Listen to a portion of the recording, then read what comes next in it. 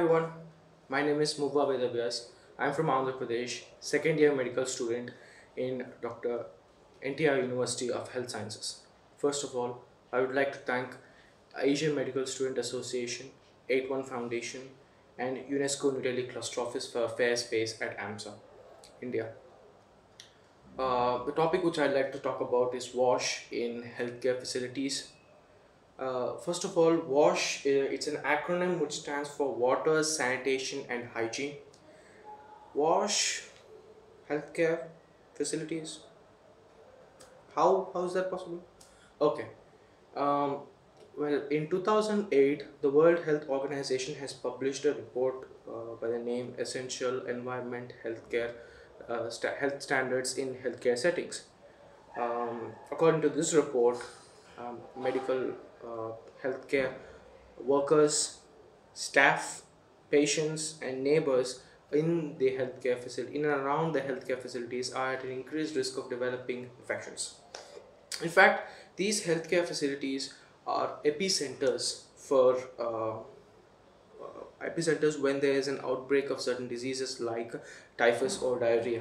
For example, a patient has been prescribed with an oral medication, and suppose he or she were to take that with unsafe drinking water, then he or she would be developing a waterborne disease.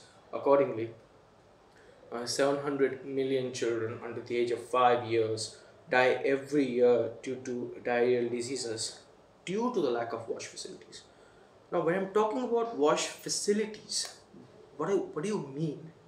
Okay, what it means, what it encompasses is access to water, good quality and quantity, access to sanitation, access to hygiene. There must be good hand hygiene process, access to toilets, okay, and access to sterilization of the various medical devices used in that particular facility. Then a very good infection prevention control procedures and protocols in that healthcare facility. Now, the way, for me personally, healthcare facility is a house of healing. Okay, people, we and the people in the community, we all flock towards these houses of healing to get rid of ailments, and unknowingly we are actually coming out of these facilities with another set of ailments. It's very ironic. Access to wash in healthcare facilities in India is appalling. Of the many healthcare facilities, the prenatal and the postnatal facilities are at a, the wash access is abysmal. Okay, um, many females are afraid of early healthcare advice, and they are very much afraid of institutional deliveries because they are afraid of neonatal mortality. Maternal and neonatal mortality is a reality in India, and the biggest cause is sepsis. This sepsis is coming in because of lack of wash. According to UNICEF, only 19.2% of healthcare of labor rooms and 3.2% of the post neonatal care wards in India have access to wash. Amid the COVID-19 pandemic, the situation was intensified. Okay, so it's there. You agree? Now what? Well, the United Nations General Assembly has acknowledged that lack of wash infrastructure and services is a big problem, and they aim to establish minimum wash facilities by 2030 under the Sustainable Development Goal 6. Well, until and unless this ambitious goal of ours is a reality, millions of people across the world are at an increased risk of developing infections. Then what's going on? What's being done? The World Health Organization and UNICEF have come up with a number of guidelines, number of ways for which we can achieve this. In our country, at the national level, in 2015, Ministry of Health and Family Welfare, along with the UNICEF, have developed a Karyakalap scheme.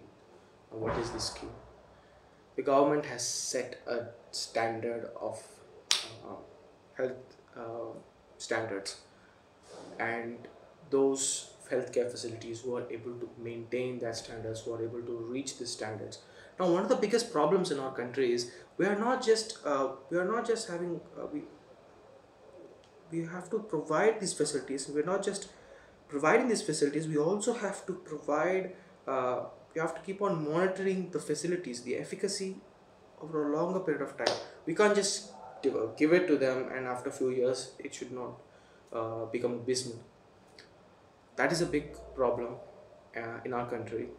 So this curriculum scheme and other government schemes are doing a way to monitor them, at the same time develop them, which is great.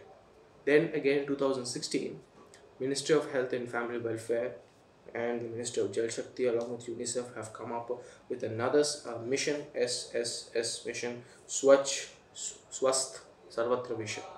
Now, according to this, the idea is, open defecation free ODF blocks, the healthcare facilities in these particular blocks who are having less than 70% of the curriculum standards.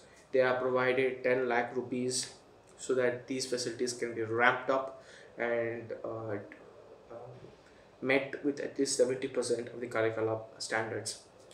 So far, in 800 open defecation free areas, the healthcare facilities were able to be ramped up. But that is a small thing. We still have a long way to go, guys, and I'm pretty sure we can achieve it. In order to achieve it, the international bodies have come up with 4 components for success. First one is leadership policies. Number 2, it's strong monitoring missions. Number 3, developing human resources and citizen-led accountability. Number 4, technology. The first one, leadership and policies, that is a government thing. They're doing a good job. Technologies, a number of technologies are coming up. Smart tap was something that came up in Cambodia, which did a fantastic job. Similar type of things are coming in our country. That's also good. Number 2 and number 3, monitoring missions and human resource development and accountability of citizens. These 2 things, healthcare community, we the medical students of our country have a responsibility. The healthcare community, the doctors and the professionals, they can get involved. I believe they should involve in monitoring the WASH facilities in various healthcare setups. And as medical students and young doctors, what we can do is we need to maintain highest standards of hygiene, hand hygiene. There are a lot of reports in the local newspapers which pop up frequently that medical students lack basic hand hygiene. Very, very,